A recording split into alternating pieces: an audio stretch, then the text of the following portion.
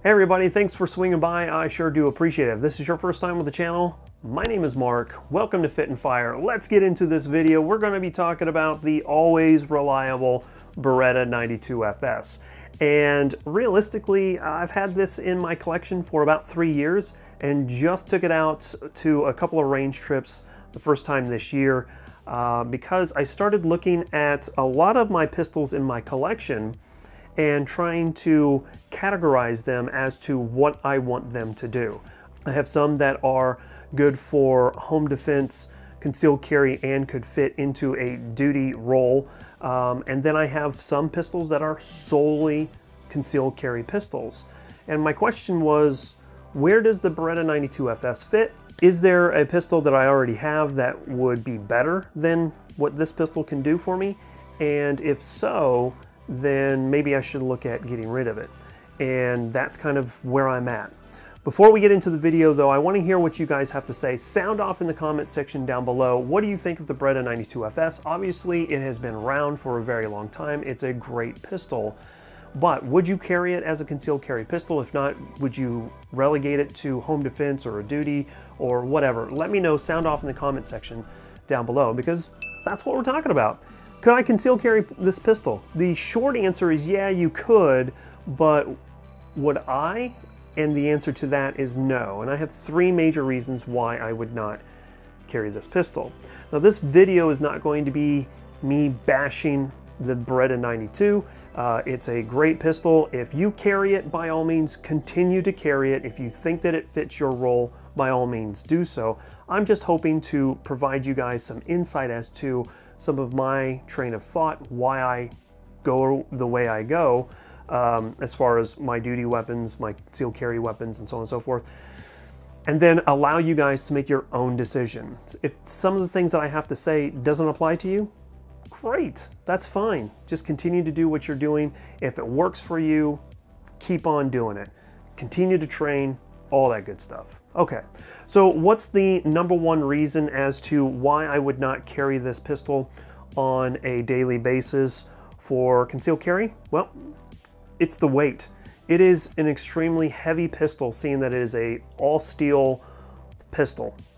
And that weight, especially with, you know, with a personal defense ammunition in a 15-round magazine, that weight will really wear you down throughout the day. Now, if you're just jumping in to go to the store or whatever, that's fine, I understand that. Could you get used to that weight? Yeah, you could. But for someone who is new to concealed carry, which we've seen an influx of new firearms owners, a lot of people wanting to conceal carry their pistols. We've now have Texas added to the fold for constitutional carry states. That makes it 20.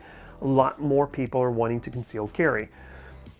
They know about the Beretta 92 because of all the action movies. They want to go out and get one and conceal carry it, and then they get going and they're like, man, this thing is heavy, man, it's uncomfortable, I don't want to carry it anymore, and then they stop carrying it, and then unfortunately they may become victim to a crime. With that being said, that is the #1 reason.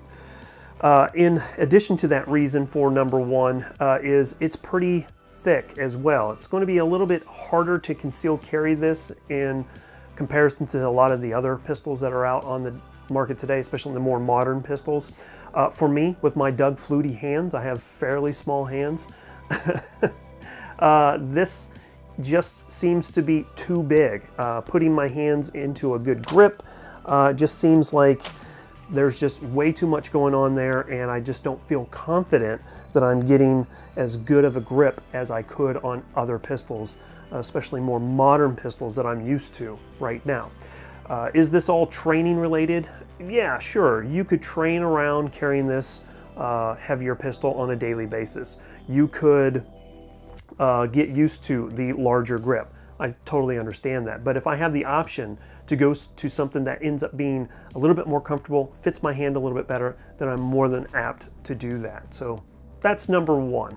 #2 is going to be the controls. Because of the larger grip and my small hands, I have a hard time actuating some of these controls. Now, a lot of people would say, well, that's a good thing, because you want to have your controls set so you're not accidentally hitting them or unintentionally hitting these magazine releases or slide levers or whatever the case may be. And I don't necessarily disagree with that, but again, I've gotten used to other more modern pistols where my fingers, my thumb hits these controls a lot better instead of having to break my grip. This is my normal grip right here, can't reach it, have to break it to come around and get these levers here. That's a small aspect of the second reason. The larger aspect of it is going to be this safety decocker. If you don't know, the Beretta 92FS has a safety decocker. What it does is when you press it down, the hammer falls, the firing pin is covered, and the trigger is rendered inoperable. So great design on putting all that together, but the slide lever here is not all that great. The idea behind it is wonderful, but having this safety lever decocker on the slide makes it very difficult. So as you are drawing your pistol, here, you're having to flip up to render on fire and place rounds on target. Could you train around that? Sure. Have I taken it to the range and been able to successfully defeat my safety and place rounds down range? Absolutely. But I am far slower than I am with more modern pistols. So that's a big issue for me there. In addition to that, let's say that you're at slide lock and you're wanting to do a magazine reload. So you do that and you come over top to rack the slide, whether it be through a slingshot or over the top here. You can see it's on fire, ready to go. And then I place it on safe because as I'm coming over the top, I'm sliding my hand over the safety selector decocker and I'm placing it on safe when I'm wanting to fire it. That could be an issue as well in a personal defense type of situation. So those aspects right there is my number 2 reason as to why I would be very skeptical or very cautious about recommending this pistol for concealed carry and why I am not going to use it. All right, so let's talk about reason number 3. Reason number 3 is going to be the versatility of this pistol. While it is exceptionally reliable and very accurate pistol, one of the things that I'm not very happy with is the fact that I have no way to add a light or a red dot to this pistol. Is there other 92 series out on the market today that you could do that to? Sure, there's the M9A3, there's the Langdon Tactical, there's Wilson Combats, I get that. But you're going to be spending a lot more money for those pistols than you would for this one. This one's usually coming around that $750 mark, and those other pistols are going to be pushing well over $850. So that is a major no-go for me. My concealed carry pistols have to have a red dot, have to have a light. Whether I use those 2 features may or may not happen, but I need to have those on my concealed carry pistols. As I get older, my eyes are starting to fade a little bit. Red dots are actually becoming more and more useful for me because of my eyesight. It's just ever so slightly starting to fade a little bit. Red dots have been a major help for me. So having a pistol that does not have that aspect of it is just going to be pushed to home defense or duty pistols. And in this case, I already have those roles filled by other pistols. So that is the major reasons why I would not use the Beretta 92FS as a concealed carry pistol. Now, that doesn't necessarily mean that you shouldn't buy one. If you feel that you want to buy one because you had one while you're in the military, or you really liked Die Hard or Lethal Weapon, or whatever the case may be, by all means, go out and buy one, train with it, make sure that you're proficient with it if you're going to use it for home defense or concealed carry or whatever you choose to do it.